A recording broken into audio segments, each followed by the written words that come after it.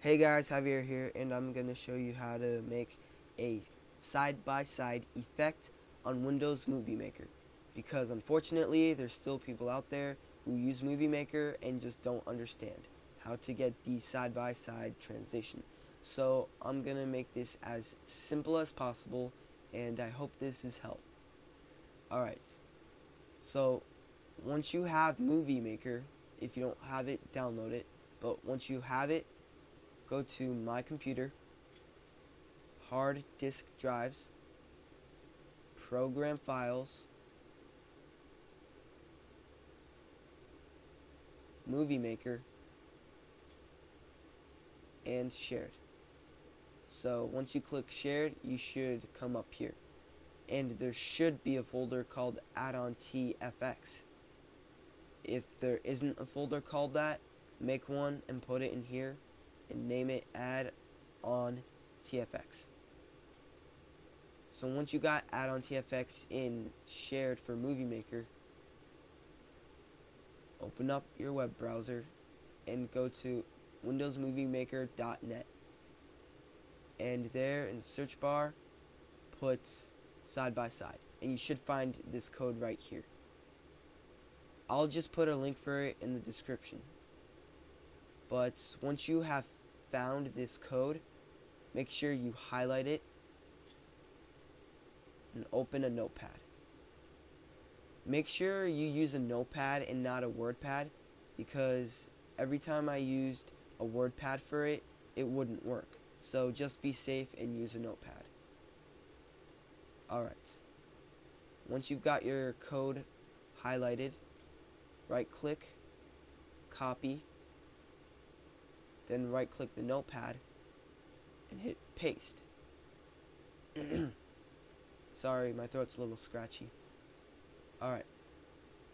Now go to File, Save As, and make sure you save it as side by side.xml.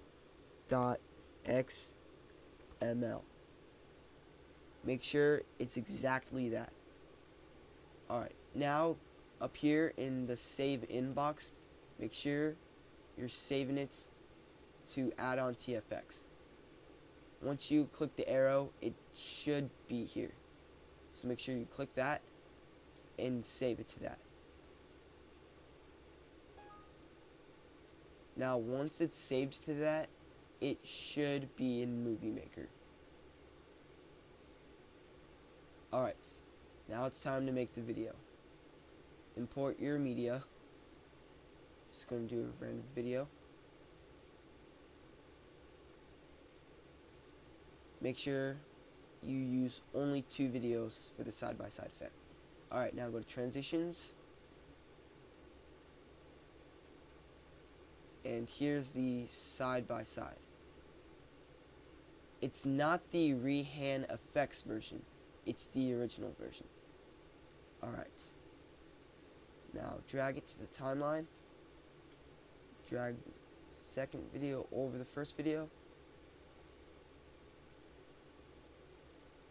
There you go. The videos are playing side by side.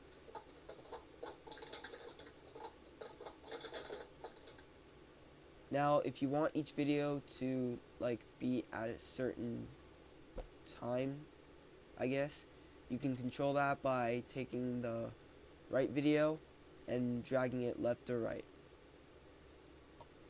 If you want to move it over, let's say only once, you can hit Control Shift B at the same time, and it'll move it over only one little time. If you want it to be very specific. Alright, so once you got your videos where you want them to be, go to File and Save Movie File. Then you can choose where you want it, name of it, quality. Alright, so that's how you get the side-by-side effect on Windows Movie Maker. I hope this was help, and I will see you guys later.